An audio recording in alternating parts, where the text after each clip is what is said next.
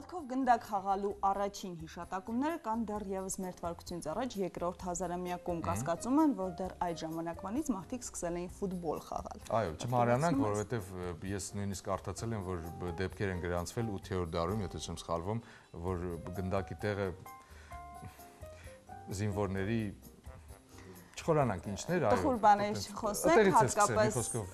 գնդակ խաղալը, այո, ֆուտբոլը։ Թեման շատ ուրախ է, այսօր ֆուտբոլի միջազգային օրն է, ոչ օֆիցիալ։ Ընդհանուր առմամբ ֆուտբոլն ընկալվում է որպես տղամարդկանց խաղ, բայց արի ուտես ֆուտբոլ խաղում են նաև կանայք։ Այդտեղ էլ կանայք հայտնվեցին, խլեցին ոնց որ տղամարդկանց մոտից գնդակը եւ սկսեցին իրենք էլ խաղալ։ Խլեցին ու շատ լավ են խաղում։ Բայց ինչքանով արդյունքներ են ունենում իմիջայլուց։ Ինչքանով ես դու տեղյակ, որ կանանց հավաքականի մասին է խոսքը գնում եւ Հայաստանի կանանց հավաքականի։ Ոչ միայն Հայաստանի, այլ նաև աշխարհում կանանք խաղում են ֆուտբոլ։ Ես հետևում եմ կանանց հաղթանակներին բոլոր ոլորտներում։ Եվ այսպես հենց նույն թեմայով էլ այսօր մեր տաղավարում ունենք շատ հետաքրքիր հյուրեր։ Սիրով ուզում եմ նրանց ներկայացնել։ Մեր տաղավարում են Հայաստանի կանանց ֆուտբոլի հավաքականի մինչև 16 տարեկանների ֆուտբոլի հավաքականի գլխավոր մարզիչ Լիաննա Հայրապետյանը։ Բարի լույս։ Հավաքականի ֆուտբոլիստուհի Քրիստինե Մանգասարյանը։ Բարի ձեզ։ Եվ Հայաստանում Ամերիկայի դեսպանատան կողմից հրավիրված ֆուտբոլիստուհի, լրագրողուհի, հրապարակախոս Անդրեա Մոնտալբանոն, ում նաև կթարգմանի այսօր Նեյրը Աբրահամյանը Հայաստանի ֆուտբոլի ֆեդերացիայի ներկայացուցիչը։ Բարի լույս, welcome in Armenia, Yerevan։ Մենք գիտենք, որ մեր հյուրից սկսենք, հետո ձեզ կանցնենք, էլի ոնց որ ինքը շտապում ենք։ Մենք գիտենք, որ առաջին անգամ է մեր հյուրը Հայաստանում գտնվում, բայց նաև գիտենք, որ նրա ամուսինը ազգությամբ հայ է։ Այսինքն ոնց որ կապ կա Հայաստանի հետ, բայց նախ այդքանը թարգմանեք։ Welcome to Armenia. We know it's your first time being here, but we also know that your husband is a diasporan. Եվ արդյոք նա դրթեց նրան, խորհուրդ տվեց, առաջարկեց, որպեսզի մեր հյուրը այցելի Հայաստան, որովհետև առաջին անգամ է նա գտնվում այստեղ։ Was it his idea to come to Armenia, to visit Armenia, since you are first time here? It was partly his idea. He had a conversation with the U.S. ambassador to Armenia, who was looking to find a way to support Armenian girls to play more football. Մասամբ այո, դա իմ ամուսնու գաղափարն էր։ Մենք ուղղակի հրավեր ստացանք Հայաստանում Ամերիկայի դեսպանի պարոն Հեֆերնի կողմից գալ Հայաստան եւ անցկացնել ծրագիր, որը վերաբերում է հենց աղջիկների ֆուտբոլի զարգացմանը։ But when I say he would find any excuse to get his whole family to come to Armenia, it's been a great dream of his whole life. Բայց նա ամեն ինչ կաներ, որպեսզի իր ընտանիքին բերեր իր հայրենի երկիր Հայաստան, քանի որ դա իր ամբողջ կյանքի երազանքն է եղել միշտ։ Մենք կարող ենք աջակցել այդ հարցում։ They can support you. Մենք մեր կապերը կակտիվացնենք եւ դուք կտեղափոխվեք Հայաստան։ Մենակ ասեք, երբ պատրաստ կլինեք, մենք դա կանենք։ They can use their network and contacts and you can come here to live forever. Oh, it's been wonderful. I'm going to get so fat because the food is unbelievable. But more importantly, I'm so excited for my reason for coming, which is to support the girls of Armenia and to help people understand that football is so good for girls in their mind and in their bodies, and that really there are so many stereotypes that are not true when it comes to girls playing sports. Հրաշալի գաղափար է, իհարկե ես կգիրանամ, որովհետև ձեր սնունդը հրաշալի է ուղղակի։ Բայց նատուրալ սնունդ է, որովհետև նատուր ֆուդը չեմ գիրանում, եթե դուք թարգմանեք այդքան է։ Եվ ավելի կարևոր է իհարկե Անդրեայի համար հենց գաղափարը, ինչի համար նա եկել է, աղջիկների ֆուտբոլի զարգացման գաղափարը, որովհետև նա կարծում է, որ ֆուտբոլը այո աղջիկների սպորտ է եւ դա ոչ միայն հնարավորություն է տալիս աղջիկներին լավ կեցվածք ունենալ, սպորտային կեցվածք, այլ նաև շատ կարևոր է իրենց ուղեղի աշխատանքի համար եւ ընդհանուր առումով իրենց կրթական մակարդակի համար։ Նայելով իր կեցվածքին, ես լիովին համաձայն եմ, որովհետեւ մարդ, որը զբաղվում է տարիներ շարունակ եւ ինֆորմացված է ֆուտբոլի մասին, բնականաբար ոնց որ արտաքին տեսքը վկայում է այդ ամեն ինչի մասին։ You're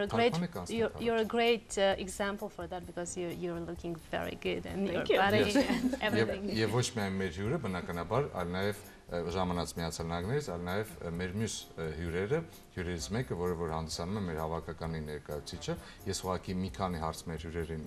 ոնց որ տեղափոխեմ այս կողմ հարցերը, եւ հետո կանդրադառնամ մեր հյուրին, որը ժամանել է Միացյալ Նահանգներից։ Աղջիկներ, Just sense ընկերական էլի։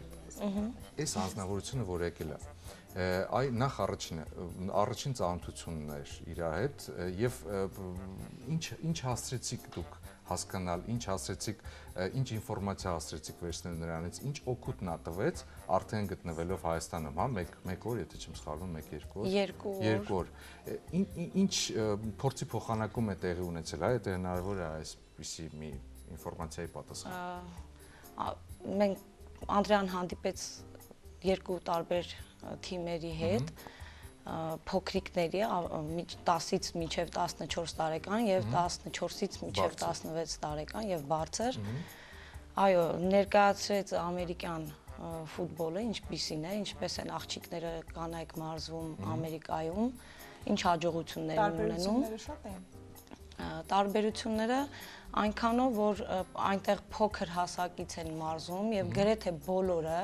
որովհետեւ իրենք դպրոցում ունեն, դպրոցներում եւ քոլեջներում ունեն կրթական ուղի հենց ֆուտբոլի գծով։ Հենց դպրոցից սկսած, հա, սկսում են գրեթե 5-6 տարեկանից բոլոր երեխաները անպայման պարտադիր կերպով ներգրավում են այդ մարզաձևի մեջ։ Իսկ լինելով ծանոթանալով մեր հավաքականների հետ, հա, ֆուտբոլի, ինչ գնահատական տվեց, ես հիմա ձեզ հարցնեմ, հետո Իրանից հարցնեմ, տեսնեմ համընկնում են ձեր պատասխանները, թե ոչ։ Ինչ գնահատական տվեց, այսինքն ինչ լեվելի վրա է գտնվում մեր հավաքականը, ոչ թե ամենափոքրերը, այլ ավելի պրոֆեսիոնալ, հա, տարիք ունեցող հավաքականի մասին խոսքը։ Մեզ մոտ մի փոքր ավելի ուշ տարիքից են սկսում մարզվել, խնդիր ծնողները չեն ցանկանում երեխաներին, աղջիկ երեխաներին բերել ֆուտբոլի, բայց երեխան արդեն որ դառնում է 10-12 տարեկան ինքն է արդեն ցանկությունը հայտնում, այդ դեպքում արդեն նոր է ժամանակ հասկանալի, այսինքն երբ որ երեխան ինքն է հայտնում ցանկություն, նոր հայտնում է ձեզ մոտ։ Այո, ինքն է հայտնում, դա է մեր ամբողջ մեծ խնդիրը։ Հետևաբար մեզ մոտ զարգացած չի, խնդիրը մենթալիտետն է մեր հայկական։ Իսկ դուք քանի տարեկանից եք սկսել զբաղվել։ Ես 13 տարեկանից եմ սկսել։ Էլի նույն պատմությունն է, դուք ինքներդ հայտնեցիք ցանկություն հայտնվել այս մարզաձևով։ Այո, զբաղվելով տարբեր մարզաձևերով, առաջին անգամ էր Հայաստանում նոր էր բացվել կանանց ֆուտբոլը, այլապես ես երևի ավելի շուտ կայցելեի։ Հասկանալի է։ Մեր հյուրին, հա, քանի որ մենք ինֆորմացիա ստացանք ֆուտբոլի ֆեդերացիայից, հա, կանանց ֆուտբոլի ֆեդերացիայի մասին խոսեցինք, թիմի մասին խոսեցինք, այսպեսի մի հարց։ Ինչ բացասական կողմեր նա տեսավ մեր հավաքականում եւ ինչ խորհուրդ տվեց կամ խորհուրդ է տալու, ինչ փոխեց նա խոսելով կամ մարզվելով կամ ցույց տալով որոշ հնարքներ մեր հավաքականի հետ կապված, հա։ Սկզբից դրա մասին խոսենք, բացասականի, հետո դրականին կասենք։ What were the negative sides, the weaknesses you see in our Armenian national team while training them and while speaking them during the seminar sessions? And what was your advice to them, how they can improve themselves on the field and also like here in the brain and in their education? Sure. Well, I started playing soccer when I was 8 years old, which actually was many years ago. And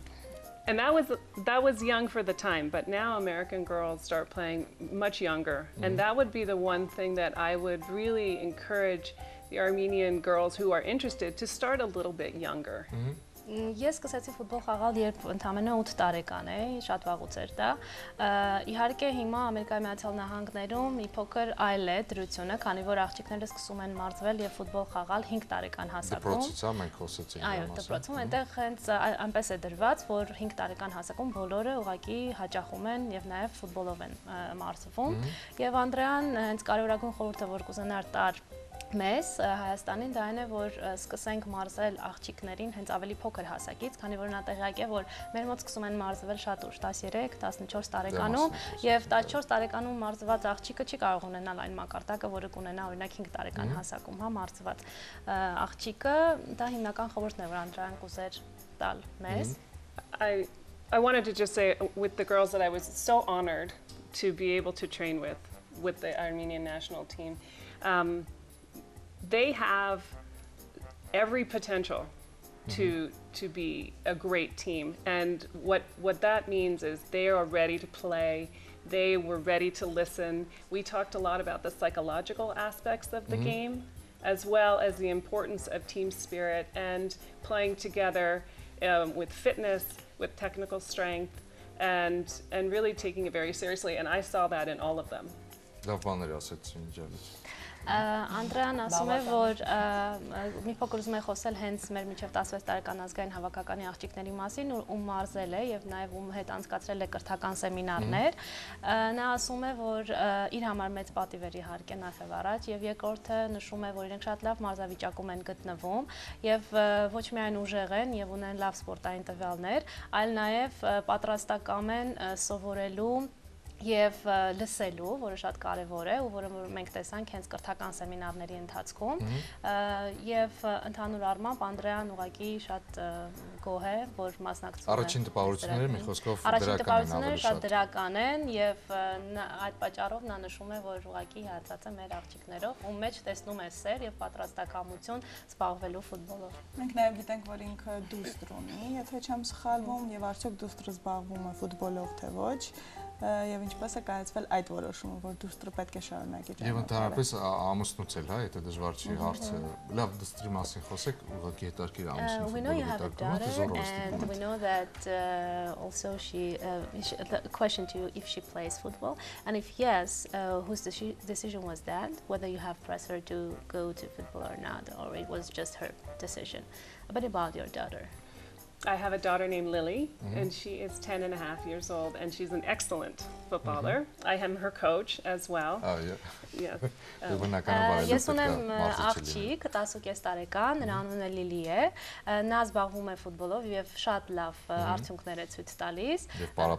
Եվ ինքը հենց հանդիսանում է, Անդրեան հանդիսանում է նրա մարզիչը։ Liana thought she was pretty good, I think. Լիանան կարծում է, որ Լիանայի կարծիքն է հարցնում, որ կասի, որ Լիլին իրոք շատ լավն էր։ Այո, իրոք Լիլին։ Դուք ծանոթացաք։ Մենք ծանոթացել ենք։ Լիանան տեսել է աղջիկը ոնց է խաղում։ Մեր սեմինարների ընթացքում Լիլին մասնակցեց 2 մարզման մեր աղջիկների հետ եւ գերազանց տվյալներ ունի եւ հույսով եմ մի օր Լիլին անպայման կհայտնվի մեր 16, 17, 19 տարեկանների եւ իհարկե ազգային հավաքականում։ Մեր ազգային հավաքականում մենք պատրաստվում ենք, որ բնականաբար դրա մասին խոսեց, որ ընտանիքով ինչու՞ չէ օրից մի օր միգուցե կտեղափոխվի, այդ ժամանակ մենք ունենանք մենք նշեցինք, չէ՞ որ ամուսինը հայ է։ Այո։ Մեր հյուրի Լիլին էլ ըստեյության ազգությամբ հայ է։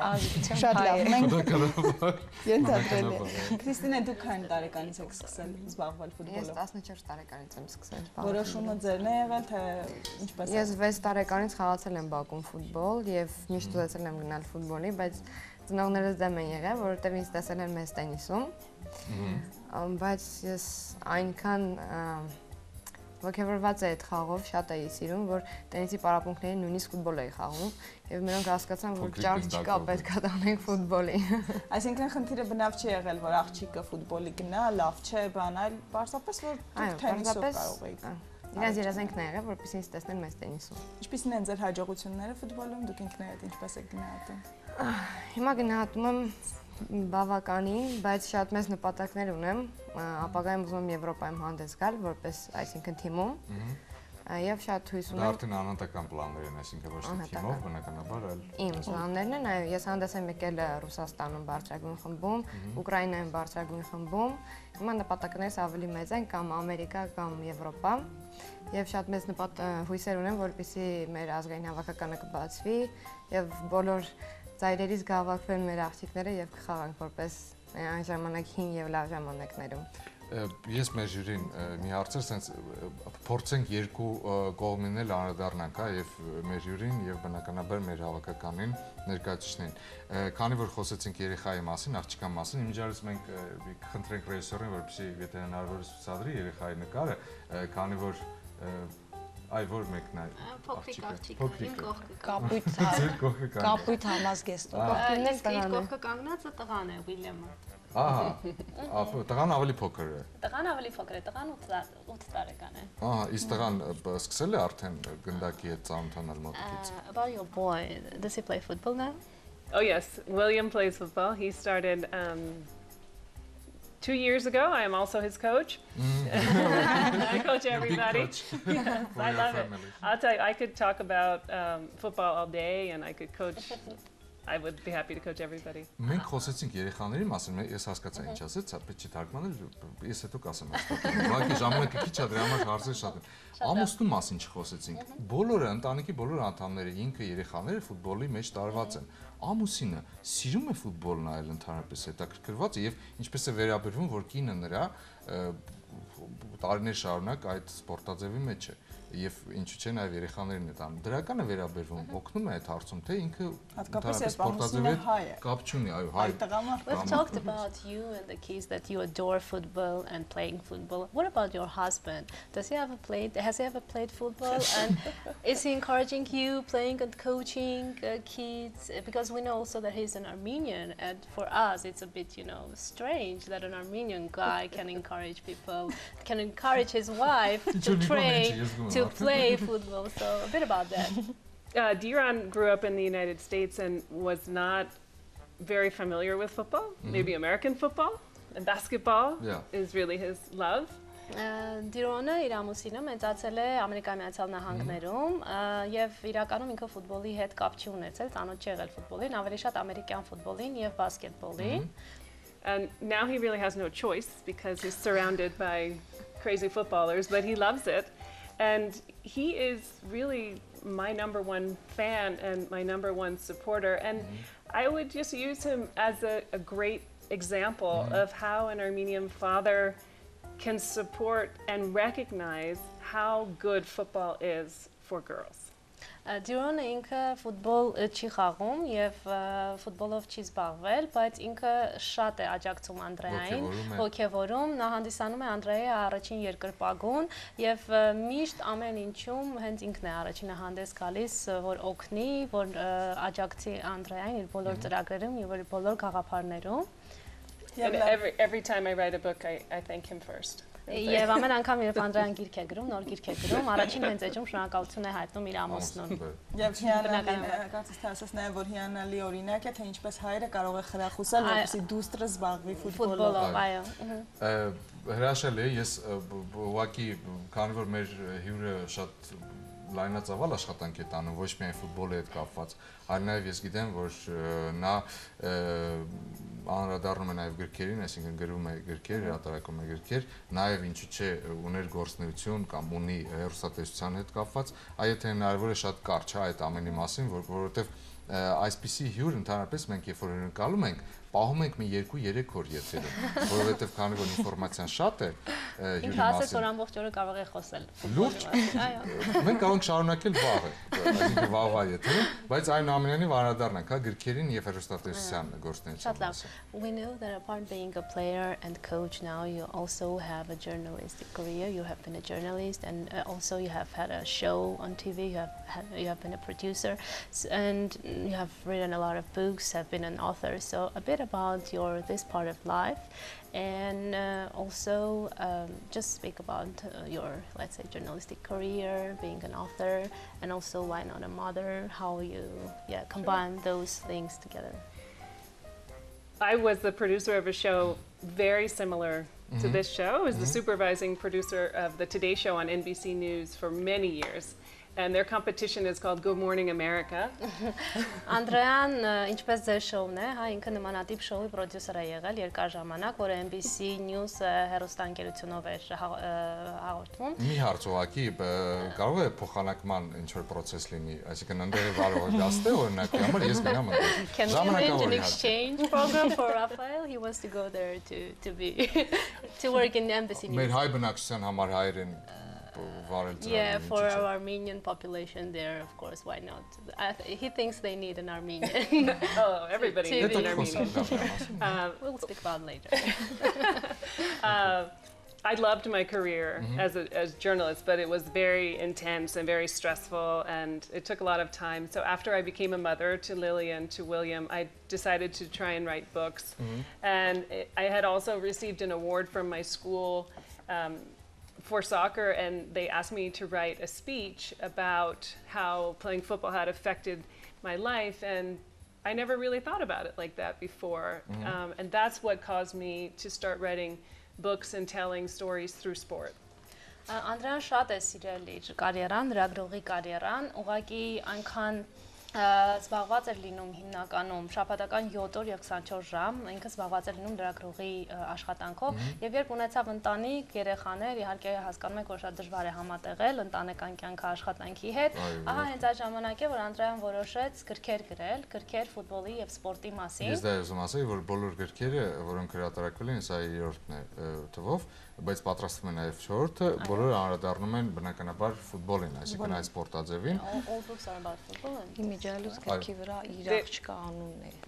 4-րդ գրքի։ Այ հենց Չէ, այս գրքի վրա իր աղջկա անունով է Լիլի, իսկ 4-րդ գրքի շապիկին հենց իր աղջիկն է, ուղղակի 4-րդ գիրքը դեռ չի հրատարակվել։ Իսկ ինչի մասին է 4-րդը լինելու։ Իր աղջկա մասին, ինչպես է նա առաջին քայլերը անում արել ֆուտբոլում, թե What's the topic of your 4th book, Tabitha? Can you tell a bit more about? Oh, sure. Each of these books are part of a series, and they are about a girls' soccer team in the United States. But within the stories of the seasons and the games, they're also about life lessons like peer pressure or bullying. And the new book that's coming out that has the little Armenian girl on the cover, Lily. It's called Tabitha 101, and it's about being true to yourself. It's about a girl whose mom wants her to do ballet and not to do football. And she's not the best player, but she plays because she loves it so much, and she loves her teammates, and she loves the experience of being on a team. So I hope people like it. Անդրեայի բոլոր գրքերը, 4 գրքերն էլ վերաբերում են ֆուտբոլին, այնտեղ ներկայացվում է աղջիկների թիմի պարապմունքները եւ ֆուտբոլային կյանքը, բայց ոչ միայն ֆուտբոլային կյանքը, այլ նաեւ թե որքան կյանքի դասեր են խաղում աղջիկները հանդես գալով այս թիմում, որքան են իրար աջակցում որպես թիմակիցներ եւ 4-րդ գիրքը հենց որ անվանվել է Tabitha, հա, դա մականուն է, աղջկա մականունն է, ներկայացվում է հենց աղջկա մասին, ով բալետ է պարապում բայց նրա մայրը չի ուզում, որ նա նաև ֆուտբոլ պարապի, իսկ աղջիկը այնքան է սիրում ֆուտբոլը, որ միևնույն է, չնայելով ծնողների կարծիքին, այնուհետև ինքը ֆուտբոլը շարունակում է եւ պարապում է եւ հաճույք է ստանում այդ պարապմունքներից։ Շատ լավ եւ երբ վերջի հարցը Լիաննա, ձեզ ինչպիսին է այսօր Հայաստանում կանանց ֆուտբոլի հավաքականի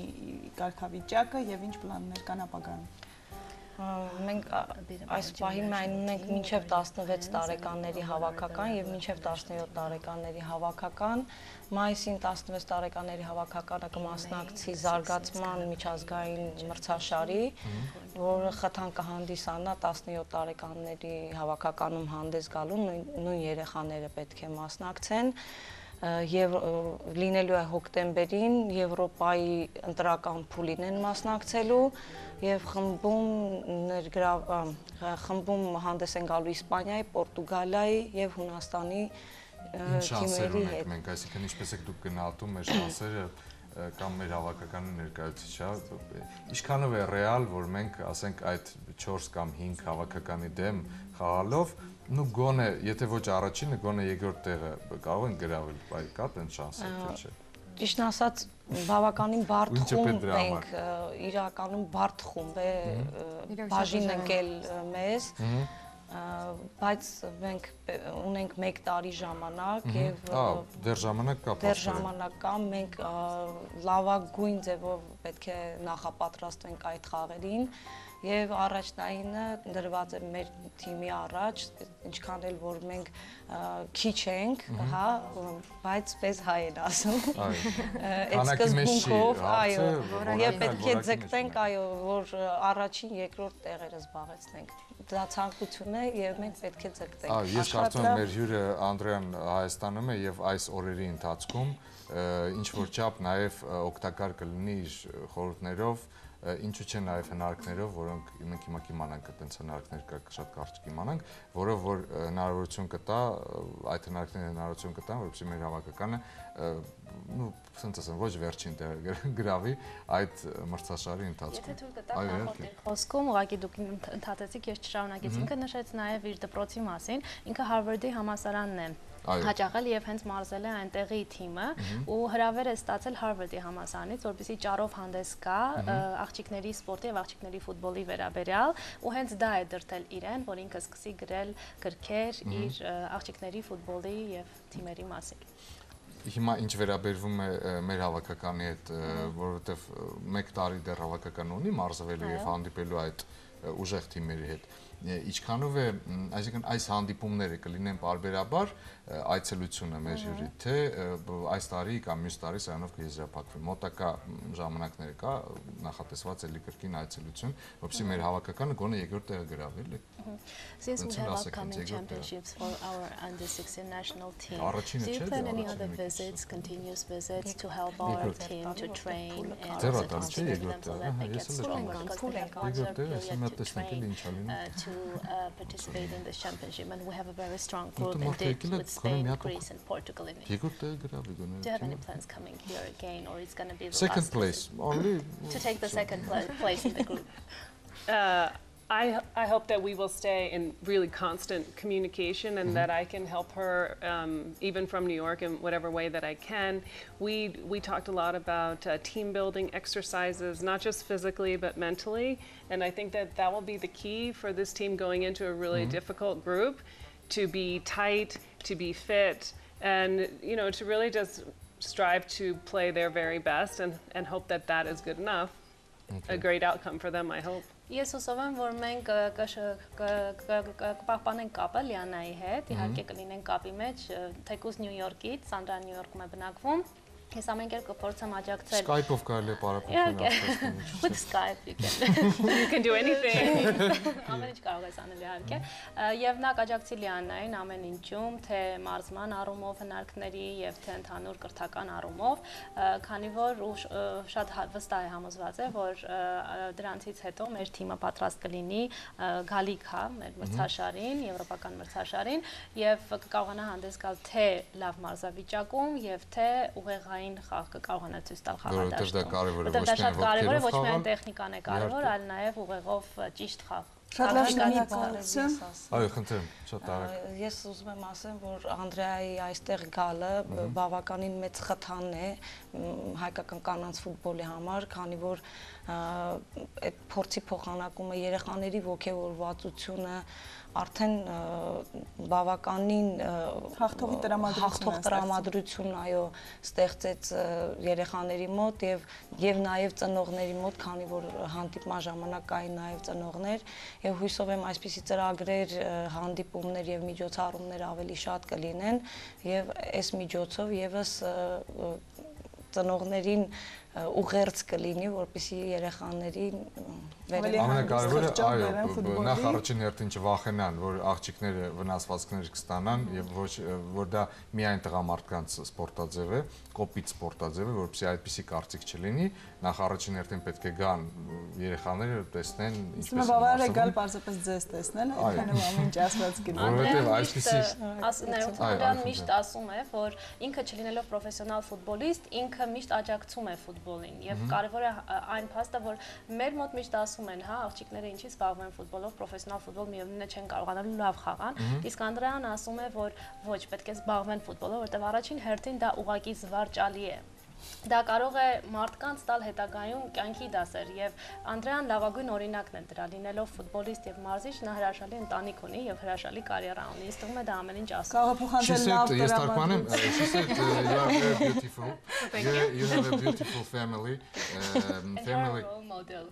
for all of our girls, like being a player and coach, you can also have a beautiful family and a beautiful career. I would just like to say that I think that the team will do well when the country really gets behind them and supports them in spirit and in every possible way. But I also would just tell the parents of Armenia, don't be afraid to let your girls play soccer. They can still be girls, they can still be mothers, they can still be feminine and get all the benefits of being on a team that are just so countless. They do better in school, they're healthier, they're happier. And I'm just so excited that the response that we've gotten so far has really been wonderful. So thank you. So thank you very much too. Անդրեան ասում է, որ այո, Անդրեան ասում է, որ անհրաժեշտ է իհարկե ոչ միայն ամբողջ երկրի աջակցությունը այս սպորտաձևին աղջիկների, բայց պետք է հասկանան եւ առաջին հերթին ծնողները, որ դա զվարճալի է խաղալ ուղղակի ֆուտբոլ։ Չպետք է վախենալ տալ աղջիկներին ֆուտբոլի, վախենալով վնասվածքներին, այլ ուղղակի պետք է աջակցել նրանց, որպեսզի նրանք կարողանան հաճույք ստանալ խաղին։ Հետո աղջիկները ես մի բան էլ ասեմ, առավելություն ունեն 11 մետրանոցի ժամանակ։ Այսինքն they have a privilege during the Ну, ոչ թե 11 մետրանոցի, այլ երբ որ շատ առավելություն ունեն։ Եվ ոչ միայն ֆուտբոլում առավել եւս երբ կանանց ֆուտբոլը հաղորդում են լավ տրամադրություն եւ մենք ցանկանում ենք նաեւ ձեզանից շնորհակալություն հայտնելու ձեր ողջ անձնակազմից, որ հրավիրել եք եւ լուսաբանում եք եւ սիրով ներկայացնում եք։ Դեռ առիթներ կլինեն, որովհետեւ արխիվում կարևոր հանդիպումներ են, հավաքականի սպասում։ Մենք ձեզ մեծ հաջողություններ։ Կլուսաբանենք այդ ամենը։ Իսկ մեր հյուրին ձեզ նույնպես շատ շնորհակալություն, ում միջոցով մենք հասկացանք շատ ինֆորմացիա ստացանք հյուրից։ Because they understood you։ Այո, եւ ես կարծում եմ, որ մյուս այցը մեր հյուրի Հայաստան, բնականաբար մենք նույնպես կհանդիպենք, կզրուցենք եւ կկիսվենք նաեւ այն ամեն ինչով, ինչ փոխվեց մեկ տարվա ընթացքում կամ ամիսների ընթացքում իր առաջին այցից հետո։ Ամուսնուն բարևներ։ Greetings to your husband. Oh, thank you. He's here. Kids. Այնպես որ շնորհակալություն, որ դուք ժամանակ գտաք եւ այցելեցիք։ Thank you for coming here and thank you for finding time. Thank you for inviting me. It's been a real honor to be able to talk to you about this important topic, and I hope when I come back I can do a little bit in Armenian. We wait you. Շնորհակալություն հրավիրելու համար, շնորհակալություն հրավերի համար իմ համար պատիվ էր ներկա գտնվել եւ երբ ես հետ գնամ, ուզում եմ կսկսեմ հայերեն սովորել եւ խոսել. And thanks to all your family for coming to Armenia. Ես հույսով եմ անգլերեն ինչ որ բան կասեմ ձեզ ավելի երկրորդ որի մաղթանքները Ռաֆայելը ուղղեց, իսկ այս պահին մեր եթերում գովաստ։ Գովաստ։ Լավ հյուրեր։ Նախատոնական անակնկալ եւ նվերներ, այո, մինչև դեկտեմբերի 31-ը ներառյալ, ձեռք բերելով Sony ապրանքանիշի սմարթֆոններից յուրաքանչյուրը ստացեք նվեր։ Ձեր ընտրությամբ 3